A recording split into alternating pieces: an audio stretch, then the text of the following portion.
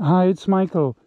When we come to an intersection and we look for traffic, we tend to just point our eyes, quickly look, point our eyes, quickly look, and then go.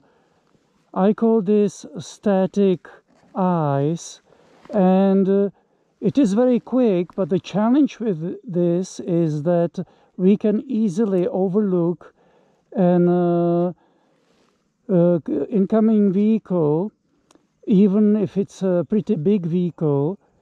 So more safe, a better way of doing this is by using dynamic eyes. So look and sweep the eyes across the road, sweep the eyes back, look, sweep the eyes across the road, sweep the eyes back, and then go. Yes, it takes half a second longer. It may not be as convenient, but it's much more difficult to overlook a vehicle with dynamic eyes.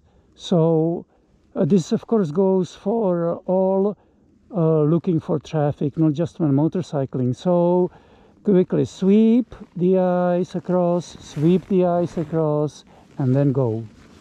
That's all. Thanks for watching. Michael out.